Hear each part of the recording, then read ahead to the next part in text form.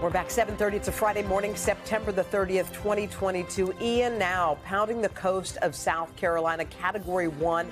It regained hurricane strength overnight. You are looking at live conditions at Myrtle Beach, South Carolina. A lot of folks there bracing for it. Waiting to see when that will arrive, supposedly around 2 o'clock. Yeah, that was the Grand Strand there. Yeah. Look up the Grand Strand. Yeah, thankfully the hurricane is not as strong as it was when it crashed into Florida, but high winds, heavy rain, and flooding are major concerns.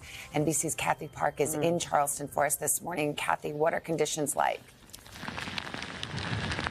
Hey, Savannah, good morning to you. Hurricane Ian is expected to make landfall in the next couple of hours, but as you can see, we're already feeling the impacts of this massive storm. We're getting slammed with heavy bands of rain, intense wind gusts, and conditions are only expected to deteriorate as the day progresses. But let me talk to you a little about the timing here, because it is critical, because Ian is expected to make landfall right around noon today. That is also the same time as high tide. And then you factor in all this rain locally, we could be looking at up to 12 inches of rain. And if all of that comes together, we could be looking at widespread flooding. Of course, power outages also a big concern. Hundreds of people already in the dark this morning. That number likely to increase. The governor of South Carolina has already issued an emergency declaration.